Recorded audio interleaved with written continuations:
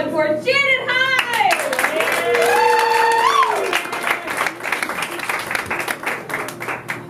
Hello.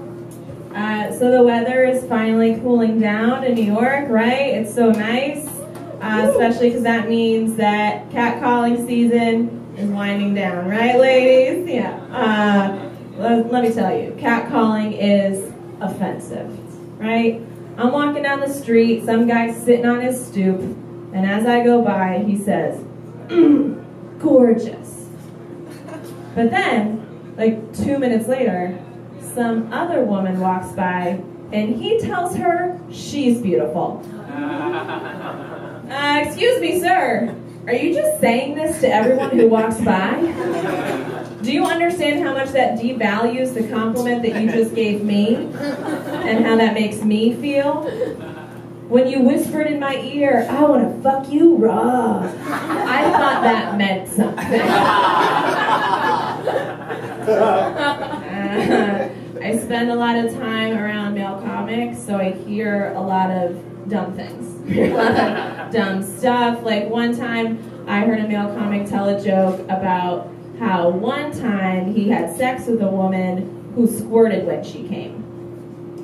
That was the joke. She squirted. It was yucky. And that's dumb, right? I mean, because listen, it's unusual for women to ejaculate when they orgasm, so I can understand being very surprised by that, maybe unprepared. You didn't have a towel handy, now you gotta change your sheets. That's a real drag, okay.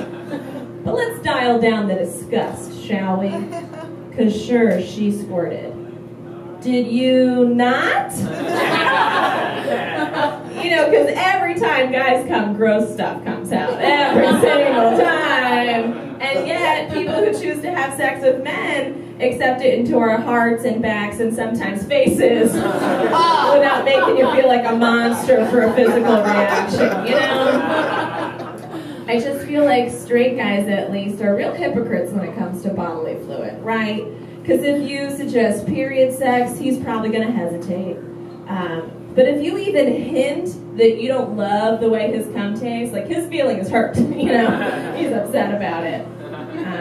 I just feel like men with their cum, it's sort of like when your cat brings a dead mouse into your living room. It's like, oh honey, I know you're very proud of this, but it is objectively disgusting.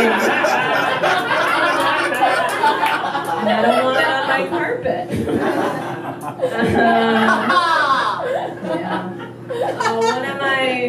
One of my pet peeves is when people can't accept compliments. And by people, I do mean women. Men are great at taking credit, whether they deserve it or not. But a lot of women are very uncomfortable with compliments, right? They feel like they need to actively reject them. And it could be like the lamest thing. You could be like, oh, Denise, what a lovely blouse you're wearing today. And she'd just be like, no. I found this in a trash can. It's a really horrible color on me and it makes me look fat. I'm sorry you even have to see me today. I'm sorry, no. And it's like, Denise, don't call me a liar. Just say thank you, you know? Take the compliment. Believe the nice thing. Because I'm the opposite. Like, if somebody gives me a compliment, if a man is trying to hit on me and he tells me I'm beautiful, I just say, oh, thanks, I know. And they do not like that at all, let me tell you. You guys really want to be in control of that information. If we agree with you, it makes you want to snatch it right back, you know? They'll be like, yeah, well, you got a big nose. And I'm like, I know, it's very prominent on my face, which I thought you liked. This is confusing, you know? It's hard. It's enough to make you feel insecure sometimes, but I feel like you just got to take the confidence where you can, you know? Just believe people when they say nice things. Say thank you, you know? Like, one thing I used to be really insecure about was my bush, because I'm Greek and Italian, so it can get real unruly, you know? And I used to be very self-conscious, not really know how to handle it. But when I was in my early 20s, I dated this guy who was a little older. I thought he was very sophisticated. And then the first time he saw me naked, he like paused and got real serious for a second. And he was like, does your pubic hair make you feel powerful? Now it does.